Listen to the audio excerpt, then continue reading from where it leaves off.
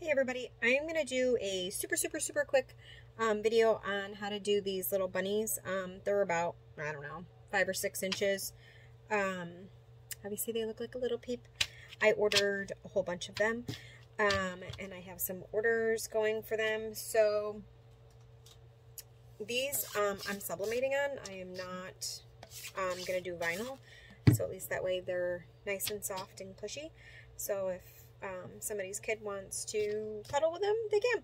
So I am going to do, I printed out the names already on my 2800. I am going to take, my blowout sheet is just plain copy paper. Since these are itty bitty, I am just going to tear the copy paper. So I folded it in half. I'm going to fold it in half again, and I'm going to tear it. So that's what I'm going to use. So instead of setting up one of my presses, because I have a couple, I am actually going to use this itty bitty press that I got on Amazon. This is, I don't know, similar to the little Cricut handheld one.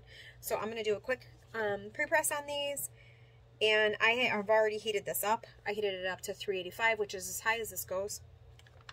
And I will set my timer for 60 seconds.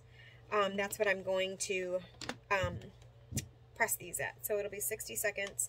I have been taping these down. I don't have any adhesive spray here, so I'm just going to grab a couple pieces of tape and tape them down so they don't move, so I don't have to worry about any ghosting.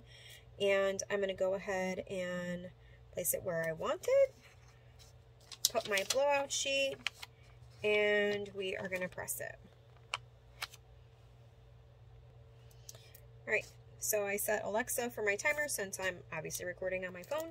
You can see that Camden's name went on there, and then I'm just going to go ahead and give it a little brush while it's still hot to get rid of any tape lines. So that is that one. Obviously when you use sublimation, you don't have any feel onto it. So I'm just going to go ahead and do all of the rest of them. But like I said, this press only goes up to 385. It was 385 for 60 seconds. And I did tape it so I don't have any ghosting or anything. This font is, I think, Bernard Condensed, and I don't know what this one is. But that's what I used. Hope it helps, guys. Thanks. Bye.